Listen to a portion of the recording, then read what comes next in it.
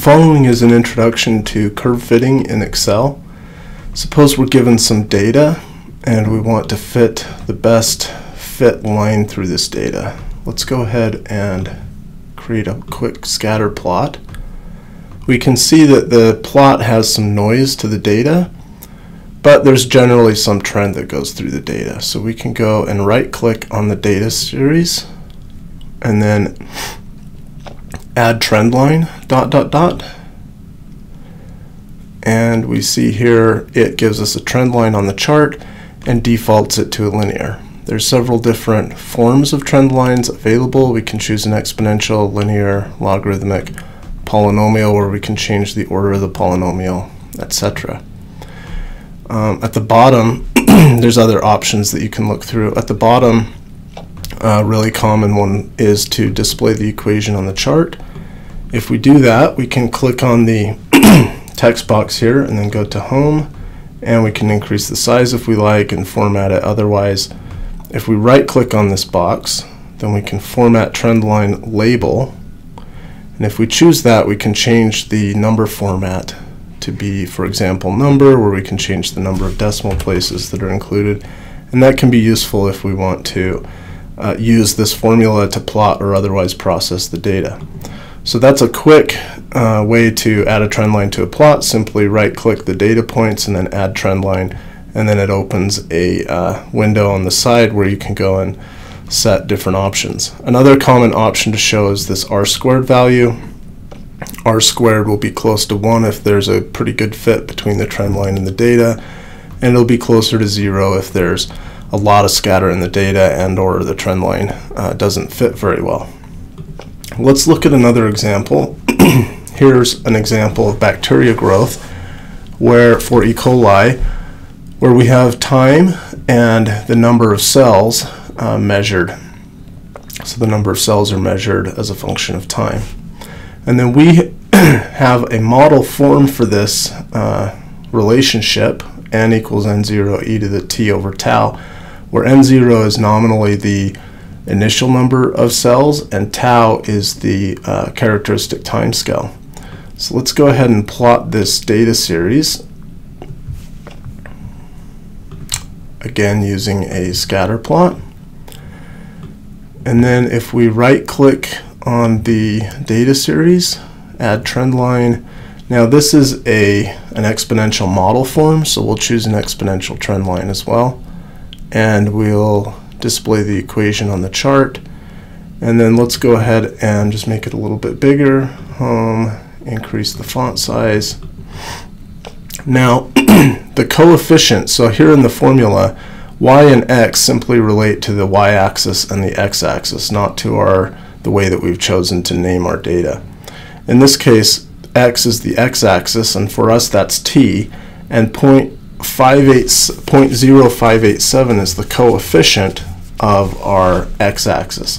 So that means that 1 over tau, which is the coefficient of t, is the same as 0.0587. So if we want tau, we have 1 over tau equals 0.0587. So if we want to solve this for tau, of course, we just take equals 1 divided by 0.0587, and the characteristic time scale for this data would be 17.036 minutes. So this is an example of using a trend line to extract implied model coefficients. Now in this case, we can see that the initial number of points, 10.149, isn't exactly 10, and so if we wanted to force n0 to be our known n0, then we could do that separately, and we'll come back to that. Let's look at another example from Kinetics. In this case, we have some data where concentration was measured as a function of time, and we want to fit it to the following model form: 1 over c minus 1 over c0 equals kt, and we want to know the values for k and c0. Again, we'll plot the data, insert scatter plot. Now in this case, if we right click and add trend line, we see that none of the Excel forms, trendline forms, match the data that we have, 1 over c versus t. So a way to get around this is if we rewrite our equation as, with parentheses, 1 over c minus 1 parentheses 1 over c0 equals kt. If we consider the quantity 1 over c, then that, and call that y, so y minus, and we can call this y0 if we want, equals kt, or y equals kt plus y0, then we can see that if we plot y versus t, our model does have a linear form, and we would expect, if the models are an accurate representation of the data, we would expect a linear trend line to do well. So here, y would be 1 over c, and we're plotting 1 over c versus t, or y versus t. So let's go ahead and create that new series. Y equals 1 over c equals 1 divided by c, and then we can fill that down. Now let's go ahead and plot this instead. Plot this with the scatter plot. Get rid of the old one. Now if we right click, add trend line, display the equation on the chart, and then let's go ahead and format the trend line label, and we'll make this maybe scientific, and that'll be fine. Now the coefficient of x, again x will be t, so the coefficient of x is our constant k, so we can fill that in. That would be 9.60 e to the minus 6. And c0 is, for us, 1 over y0. So 1.05 e to the minus 3, that's y0, which is 1 over c0. So to recover c0, we go equals 1 divided by 1.05 e to the minus 3, and we've recovered our constant c0. Now if we wanted to, we could plug this back into our model, and we could say, if we solve this equation for c, we could say c equals 1 divided by kt plus 1 over c0, and we can make a model for that. C model equals 1 divided by k, and we'll lock that cell, times t plus 1 divided by c0, and we'll lock that cell. And now if we plot both of these together,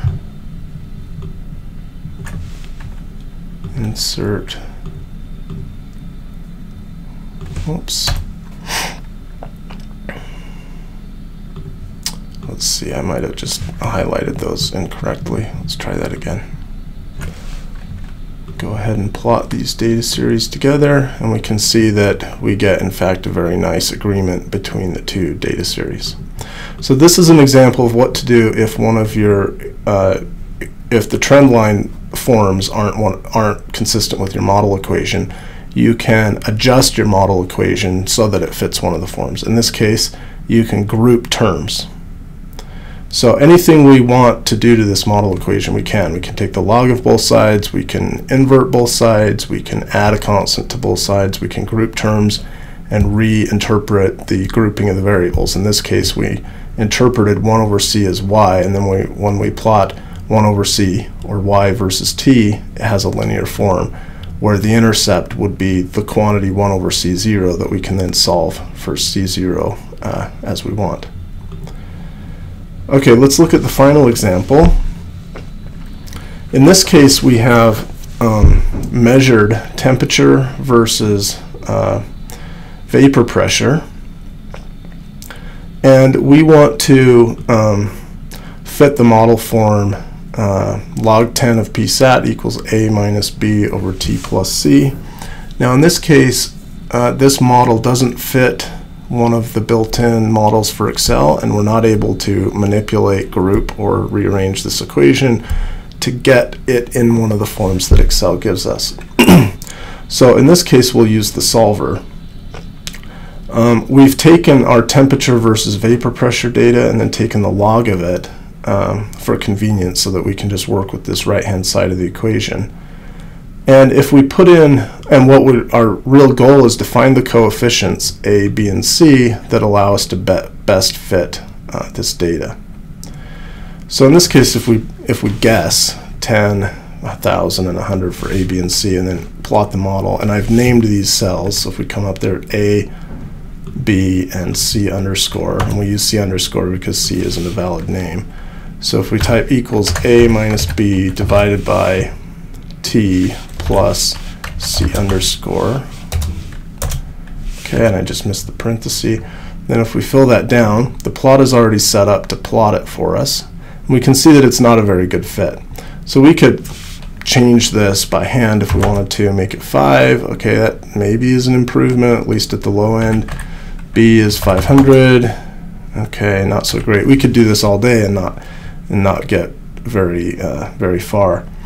So what we're going to do is use the solver to minimize the sum of the square error and use that to compute our coefficients A, B, and C. So at every single data point we can compute an error, and the error would be the difference between the data and the model. So in this case we'll type equals parenthesis the data minus the model, and we can compute that at every single point. Now we want the error to be always a positive number so that we don't have a situation where we could have 0 total error by having half of the points be negative and half of the points be positive. We can do that in several ways. We could either take the absolute value of the error at every point, or we could simply square each point. And we'll go ahead and square each point. There's a function that will allow us to square the error at every point and then take the sum of the result. It's called the sum_sq function. So we type equals sum_sq, and then we highlight all of our data.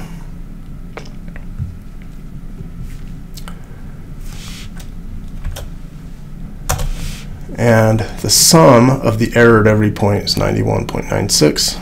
Now we're going to go up to our solver, data solver, and we're going to say I want to make the sum square error, set objective, sum square error, click the cell, make it minimum, as small as it can be, by changing variable cells A, B, and C. We click and drag across those. And that's all we need here. And we click solve.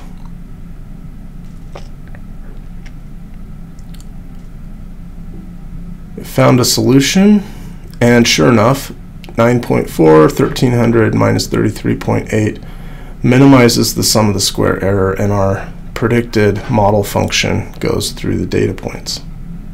So this is a useful tool to use. Of course, this would work for all the other examples that we've done, but sometimes it's easier to use the Excel's built-in trend lines. Let's go back to this bacterial growth problem. We said that we want to find we want to force this value here to be n0. One way that we can do that is by linearizing this equation. So if we take the logarithm of both sides of the equation, we can say ln of n equals ln of n0 plus t over tau. And now if we plot ln n versus t, we should get a linear profile. So here we'll go we'll go equals ln of n, and we have this profile here. We can plot this up. T versus ln n, insert a chart. Now you can see it's much more linear, and we can, if we right click this data, add trend line, now we can display the equation on the chart, but we can also set the intercept to be any value that we want it to be. So in this case we would want the intercept to be this 2.3 2.30259. So let's go ahead and enter that. Intercept 2.30259. And now we have the value of tau will be 1 over the coefficient of t, which is x. So this would be equals 1 divided by 0.0588. Let's go ahead and see if we can see that. Looks like it's hidden.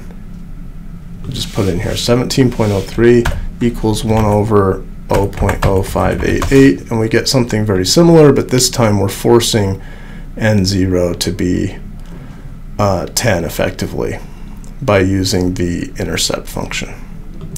Okay, and this is a brief overview of curve fitting with trend lines in Excel.